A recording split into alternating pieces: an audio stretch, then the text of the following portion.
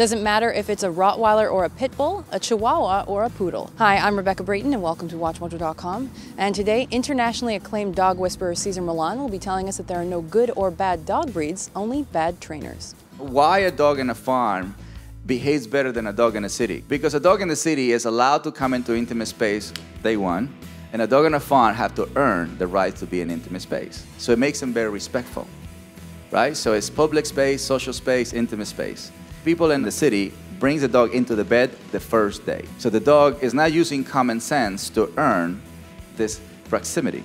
Homeless people, they have no house, no banking account, they smell pretty bad most of the time, right? But if you see them walking, dog is in the back, no leash. So in LA, in Venice Beach, California, 9 out of 10 homeless people have pit bulls. And you never hear that one of those dogs attacks somebody. The pit bull that attack has a house. So the dog that has a house with food every single day becomes unstable. The dog that has no food but has a good pack leader and travels every day lives a balanced life. The dogs that I can help is the one that have neurological problems. That's why we launch a campaign in America not to allow puppy mills, because they have no ethics. They're just breeding dogs regardless, and that's just money, And breeders, good breeders, they have ethics. They only breed good genes, and it's not a lot of those human beings.